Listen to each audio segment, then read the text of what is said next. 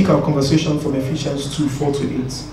But because of his great love for us, God, who is rich in mercy, next, made us alive with Christ even when we're dead in transgressions.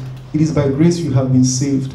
Keep that line. It is by grace you have been saved. And God raised us up with Christ and seated us with him in heavenly realms in Christ Jesus. Again, in order that in the coming ages he might show the incomparable riches of his grace expressed in his kindness to us in Christ Jesus.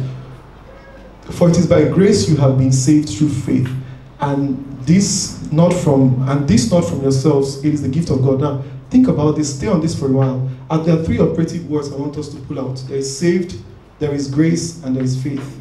All right, that you're saved by grace through faith. Right. So it's important to keep that in mind, because what is grace? Grace actually came from a Greek word called charis, which is free gift or gift. And in the Hebrew, there is also two words that is transcribed as grace. One of them is called nun, and nun is actually titled New Beginning. It has a number 8. You know, they have all this number thing going on. So number 8 speaks of new beginning, and there is also number 50, which is also one of the transcription, and it means the year of Jubilee. And in the year of Jubilee, what plays out in the year of Jubilee is that if you have slaves, every 50 years, they are free. So the interesting part is, even if your slavery started 1 year to 50 years, you are as free as him who has done 49 years into 50. All right? So Jubilee became a year of freedom. And Jubilee was now 1 in 50 years. But what people didn't understand, and what Christ came to accomplish for us, was that he became our year of Jubilee every year. So we're not waiting for 50 years to live in freedom. We live in freedom now. So grace is saying that everything we have accomplished is a gift from God. See, your salvation, you contributed 0. Everything, your salvation, your redemption, right? Your justification, everything was actually based on the finished works of Christ.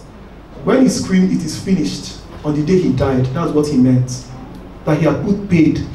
He had paid in full for your transgression. The wrath that God was supposed to pour on sin, he took it from our place. He became our replacement. So what you don't understand is that you cannot qualify. You cannot earn it. He earned it. If your salvation and your Christianity is you trying to earn something that is already yours, there is no more grace that can be given. Grace has been poured. Grace has been given. What you need to do is to settle yourself in it. So let me give you an instance. Let's say you are here, right? And you're battling, let's say you're battling fornication with your girlfriend. So after every performance, you cry. Understand? You cry and say, "Lord, you know, guys, we've walked this journey now. Let's not even pretend that we have." So, am I alone? What's going on? So, but you know, no, but back it up. No, see.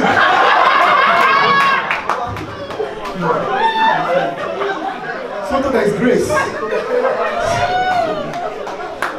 But, guys, if not for grace, the Lord has washed us indeed. But you know, even as a Christian, there was always a bit of a struggle. So after you didn't intend to fall. You didn't intend to fall. It so happened that things happened. Alright, but you know, one of the presence of the Holy Spirit is that after a fall, you're really broken. And you're like, "Lord, this shouldn't have been the case. Lord." Chuka gave us a testimony. And you know, even way back on campus, there's a pastor that showed up one day, the pastor of the fellowship. And the guy summoned everybody to come to the front. He said, "Today we've had our day in the sun."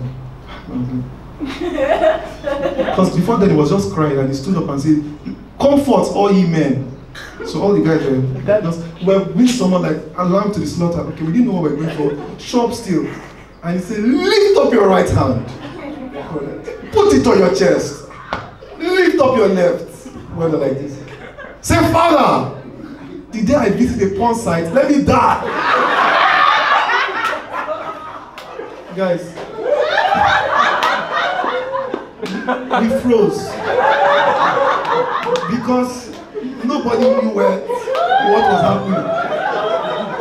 And guess where the guy went to? Before that time, of all the places to go was Sapphira and Ananias. he read that scripture, so he already created an atmosphere of fear. You understand? So and that was a perfect scripture to bring me. So I saw people struggling with the covenant. Like, honestly, that day I said, Papa, I don't, this covenant, I don't know. And guess what? Even after all the covenant, you still come back and you forgot your charger in your girlfriend's house. When it was 10 p.m., your phone had one bar. The next day you had an interview, you need to pick it. But it so happened that she was already in the bathroom when you got there. And she came quickly to open the door. And you decided to charge the phone in the house instead of going. And that was the last we heard. But let's stay on grace. But my point is, all of these struggles are a product of wrong theology. Yeah. I believe 100%. If you have a revelation of grace and you have the Holy Spirit, you walk in righteousness. Sure. So people that get scared that all of you that are saying finished, the Lord has done it, all of you one of these days you will not get it right. No, my fear is those that are in law and legalism is a terrible place to be. Yeah. They don't have, there's something called joy of salvation. Yes. He didn't say joy, sorrow of salvation. So the day you hear anything and it's not bringing freedom and joy to you, it's not the gospel. It's not good news. The gospel is supposed to remind you of who you are in God, because there was a miracle that happened at birth. So grace was God dealt with sin. He dealt with it one time. So sin, you don't have a sin problem. You have a mind renewal problem. So God has sorted your nature. The problem is that as you walk in the Spirit, right? That's what I will go there. We'll go to Romans. Let's go to Romans, please. Romans.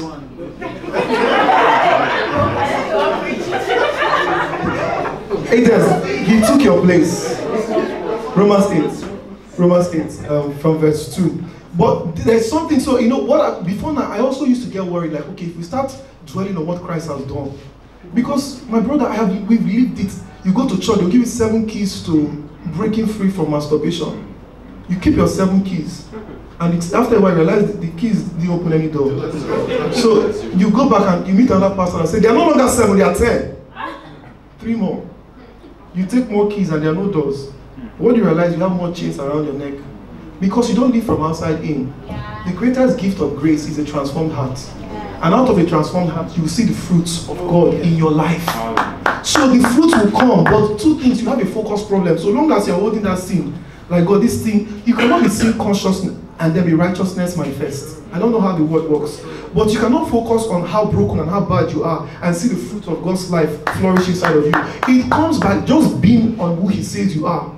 Dwell on who you are. Trust me, I am so obsessed about my righteousness consciousness. Like I'm like, even when some days Lagos can be a tough one to live in. The days you decide to fast, the enemy will show up. You understand? But you will not fall, brother. You're meant to be strong. So even if you're seeing all the privileges around and suddenly there are no longer clothes in Lagos. You understand? And you're like, no, the heat is getting intense. Like yesterday we had a program here. After a while I tried to go home because at some point I didn't know whether what was on display. I spoke in tongues for a season. But the tongues wasn't having its way.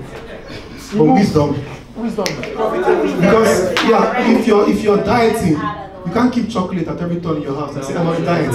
When you talk, I'm on a diet. By the time you chew 2 bar, you understand? You know what's happening to you. So at the end of the day, what we established on Thursday before we go to, guys, you're still in the picture. But I know Eche has a lot to say, but endure with me. But what we established is that there's something called the already and the not yet. So when you got born again, there are 3 things here.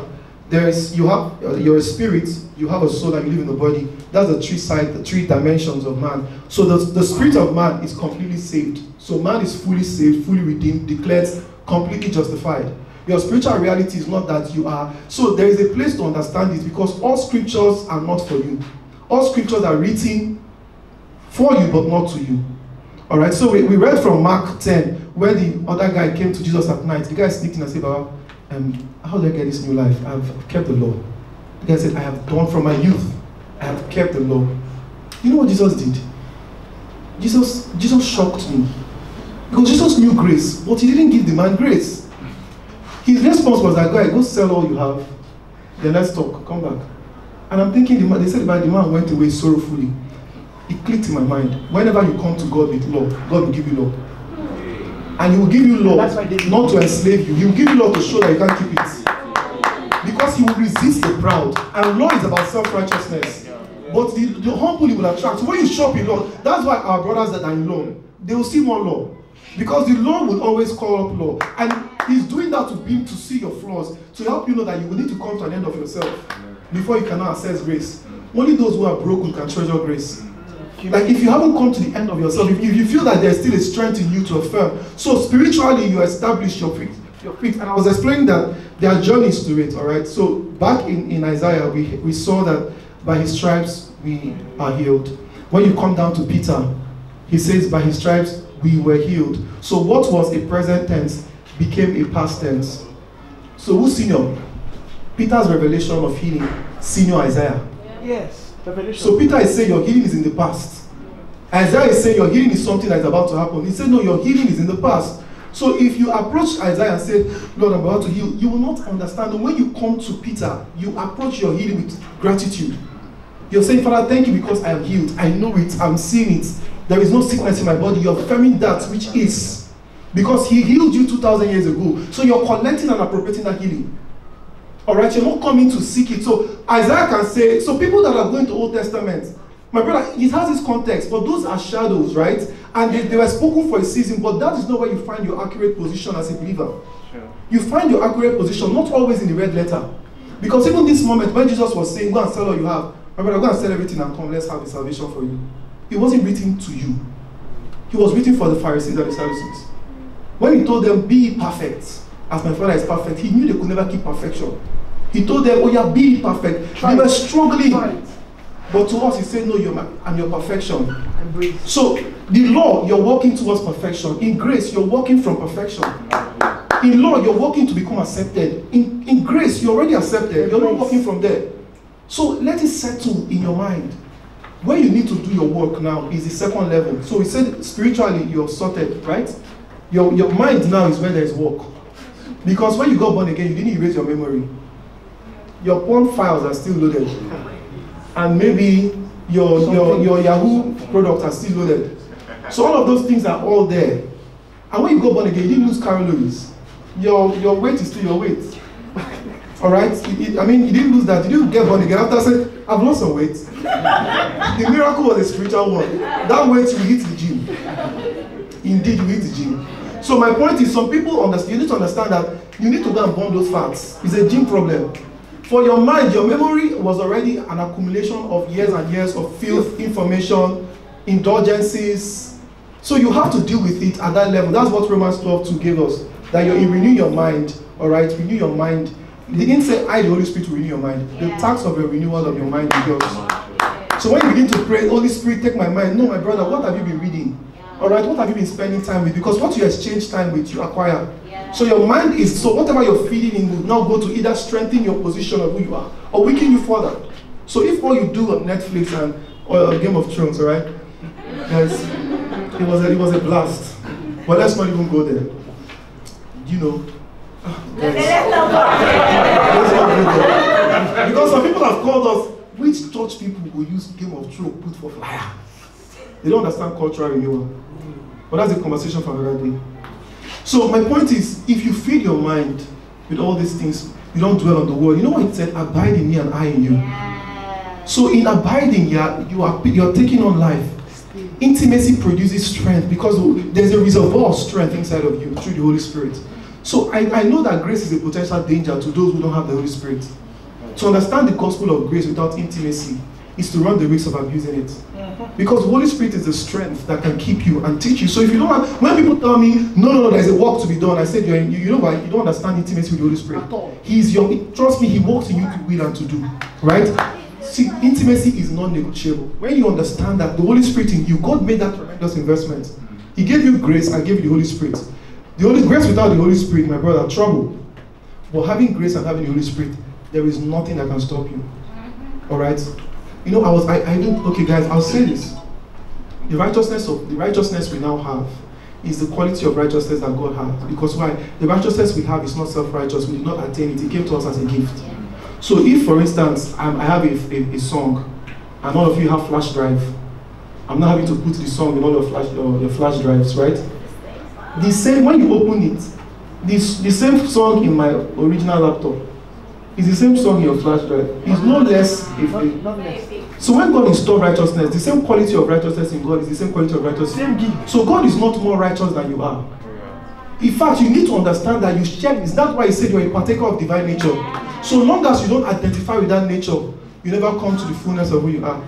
Amen. Amen. This conversation around grace is one that I believe is a lifelong revelation, and it truly is. You know, I think when I received Christ, when I became aware of my walk with Christ, I always thought of the work of grace as the work that happened at the point of salvation. And God has shown me that the work of grace is a continuous work. And so the same grace that saved is the grace that sustains, right?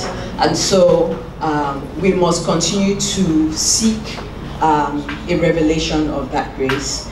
And I was sharing with Pastor Ferdy earlier in the week and Eche how God's grace has abounded as I have become more and more aware of self-righteousness. So maybe I should put it this way. One of the biggest works of grace in my life is a recognition of self-righteousness and legalism. And you know, you were speaking a moment ago and you talked about when you come to God with law, he meets you there with law.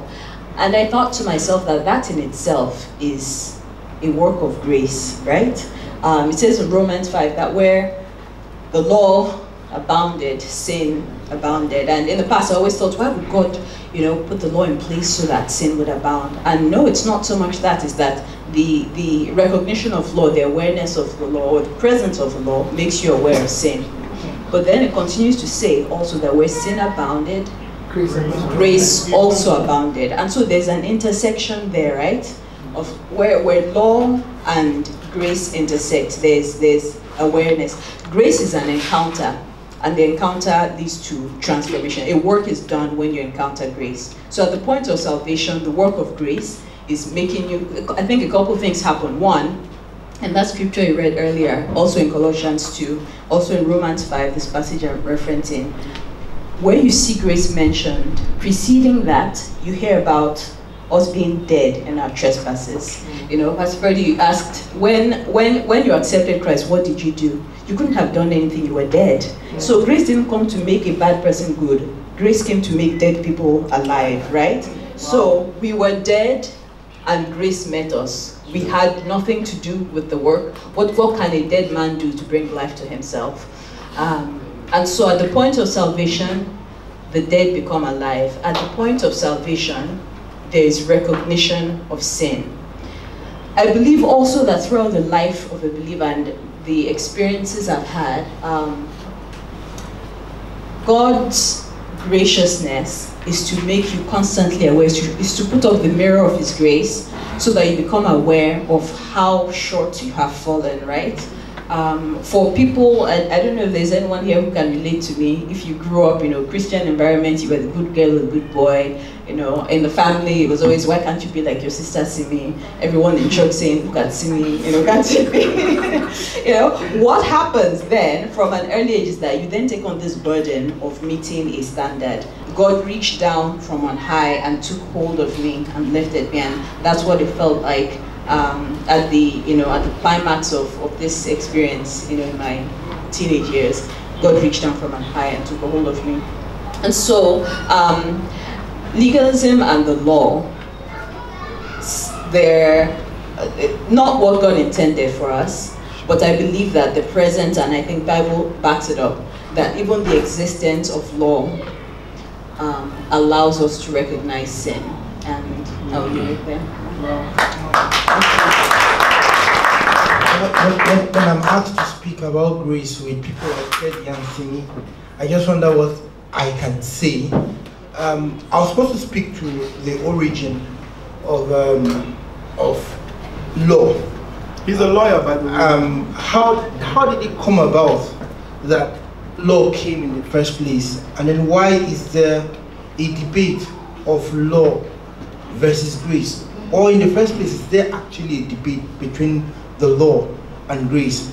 Growing up as a young Christian, I was somebody who liked life.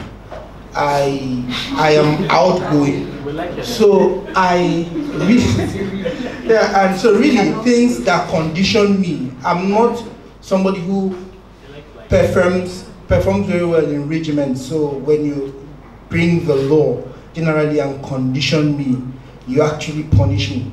So when I got born again, I would rather like say I like a Peter to a Paul, because I felt Peter was an easier gospel, and then give me the gospel of John and I'm good. But then when you begin to give me the epistles of Paul, I'm like, this is a hard saying. But interestingly, law and grace are not on the opposite side. As a matter of fact, there is no debate between law and grace. Actually, what we have is we have a debate between grace and sin. And Jesus didn't come to rescue us from the law. He came to rescue us from sin. Now, what happens is this: Jesus has become the remedy, because where you have a law, there is a repercussion. So what Jesus became was, Jesus became the repercussion for the law. So the fulfillment of the law that the Lord had given to engender communication. And let me start why the law came. Now, after the fall of man, there was a disconnect. Before the fall of man, God would come and commune with man in the cool of the evening. But then after man fell, there was a disconnect. And God's intention and purpose for man was to have that communion. He needed to restore that communion. And the tool he could use to restore that communion at the time was to bring in law. And through law, the children of Israel were able to maintain some level of communion. But law in itself, like Ferdy has said, was not absolute. And in real terms, we do not have an absolute law, even in the secular world. That's why every constitution has had amendments upon amendments upon amendments. And for those of you that are lawyers, you know, when you are quoting law, they would say this particular law that was, you know, reviewed so and so day. And after 50 years of independence, we are still talking about reforming reviewing and reforming the Nigerian constitution. This speaks to the fact that you cannot, even in the secular circles, you can't have an absolute law. How much more of when you are speaking within the context of God. And so the first law that came, that God brought, in itself could only work out repercussion. And I was sharing with Ferdy that first law would bring would come with repercussion. But God now had to develop a new template that would give you justification. And then this new law that he brought forgiveness. And like I said, it works from inside to the outside, as opposed to the other laws that gives you conditions of rules, do's and don'ts. And so that was how law came.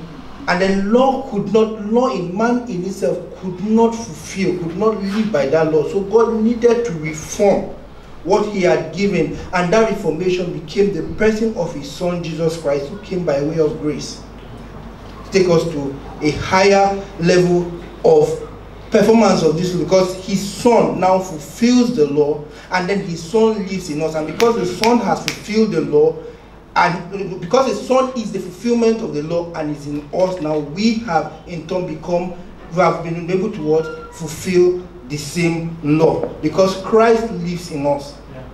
And Christ is the word of God, and the word of a king is no less a king than the king himself. Praise the Lord. Okay, there's this short clip and I want us to watch. It's lights off, please. So let's get the lights off. Is that audio? It's a 2-minute clip of they call it good ometer. Is that audio? So imagine that this is the last this is Judgment Day in this. It's a bit of a funny clip, but I think, let's go. If you have the volume.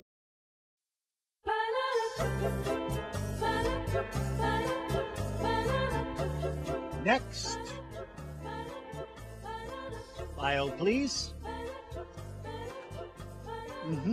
Some lying, some stealing, and some acts of kindness here and there. I tried to live a good life. Well, let's see how good.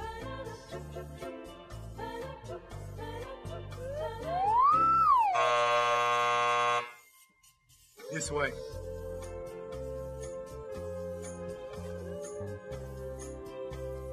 Next.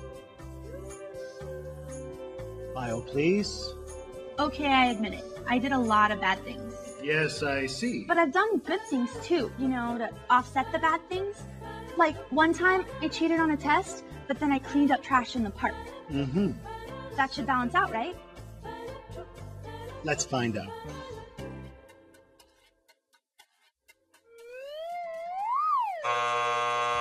This way. That should have balanced out, right? It should have balanced out. Next. File, please. Impressive. Oh yeah, I devoted my entire life to make this world a better place. I dug wells in Africa, I donated blood every month, and I ran an orphanage in India. I mean, I just wish I could have done more. And is this your subscription? I only read the articles.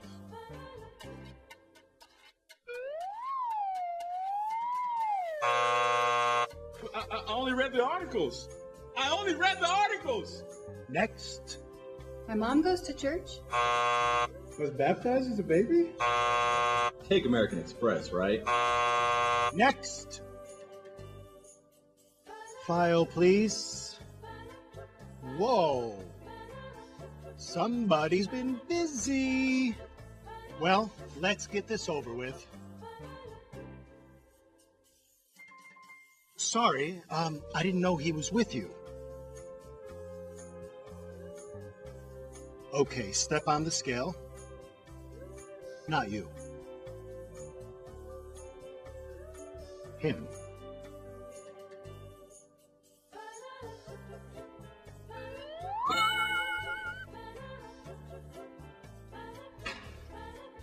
Hey, wait a minute. That is totally not fair.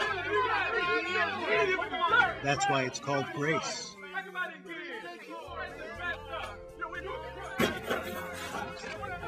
Next.